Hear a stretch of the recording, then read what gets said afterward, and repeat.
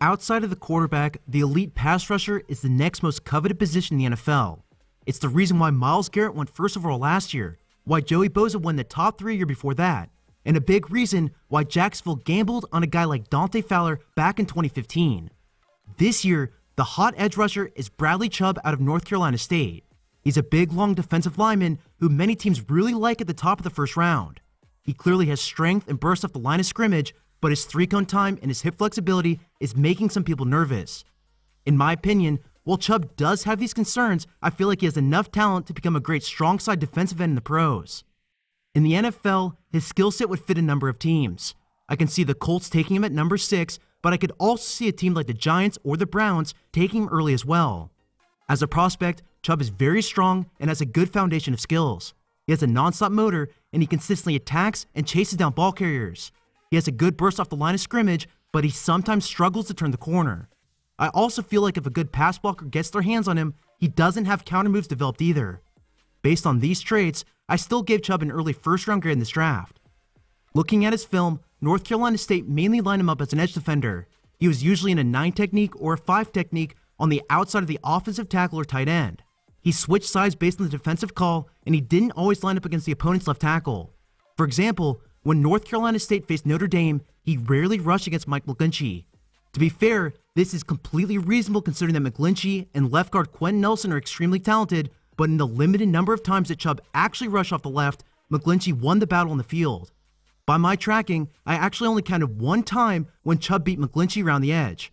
It was on a screen pass where Chubb showed off his excellent burst and tore around the edge to level the quarterback to the ground. But outside of this one play though, Chubb did most of his damage against tight ends and the right tackle instead. In my opinion, while Chubb obviously has strength to create leverage, he has to do a better job of stringing moves together. He has a variety of moves, including a speeder up around the edge, a bull rush to collapse the pocket, and a swim move to get on the inside shoulder of a blocker, but if his initial move fails, he struggles to gain penetration. Learning the counter moves to his main moves will be especially important for his development. With that in mind, I think a one-arm stab with an up and under finish will be his moneymaker in the NFL. At NC State, I really only saw it once or twice a game, but I feel like with this excellent burst off the line of scrimmage, he could absolutely destroy with this move at the next level. Now, one of the main concerns that I mentioned in the beginning of this video is that he doesn't have the best hip flexibility in order to bend around the corner. He ran a 7.37 3-cone time, and for a pass rusher of his size, this is simply not good enough. The elite edge rushers are much more fluid in space, and I unfortunately think that will limit his production.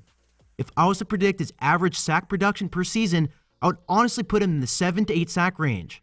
Of course, he does have the raw talent and motor to beat that in a given year, but I just don't share the same upside as others have noted in their scouting reports. Moving on, and as a run defender, Chubb is very smart and usually does a good job of creating leverage on the edge. For almost every play I watched, he tracked the ball well and did a good job with his assignment. I feel like occasionally he was a bit too aggressive versus power runs with pulling linemen, but for the most part, he was a very sound defender.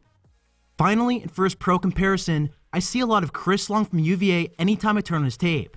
Chris had a great career in which his effort and strength in the run game consistently allowed him to make plays. However, outside of 2 seasons with the Rams, Chris was never a dominant pass rusher in the NFL. Yes, he did get pressures, and he was a huge asset for his teams, but I feel like his overall game is what's going to turn him to a good player as opposed to being a dominant sack artist that many are convinced he'll become. Well, that's all I have for you in this one. On my Patreon account, I have my full big board with all my grades so far this season. In addition to that, I've also created 2 mock drafts for you as well. The first is without trades in your typical format, while the second one featured some of the trades that I think could happen on Thursday night. Here's a sample of both these drafts side by side. If you want access to this content, make sure you click on the link below. Just a $1 a month donation will allow me to keep creating these videos for the rest of the offseason. Thanks again for watching, and you can follow me on Twitter at SamuelArtGold.